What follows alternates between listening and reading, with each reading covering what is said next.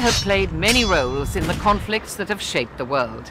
As fighter pilots and factory workers, nurses and spies, photographers and journalists, women have often been at the front line of conflict.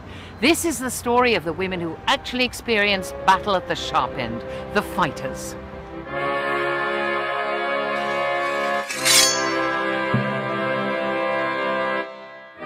The earliest celebrated fighters were the Amazons, who were supposed to live in and around what is now modern Turkey. They were reputed to kill male children, burn or cut off their own breasts so that they could shoot arrows more easily, and murder their menfolk once they'd had their pleasure with them. Homer tells us they fought at Troy, others that they invaded Libya, a fearsome crew by any standards. Amazons are both historical and a myth.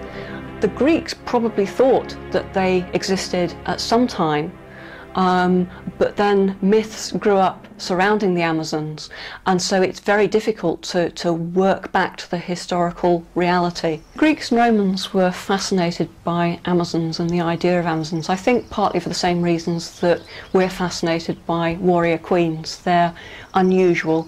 To the Greeks and Romans, they're unnatural. In their society, the woman's place was in the home.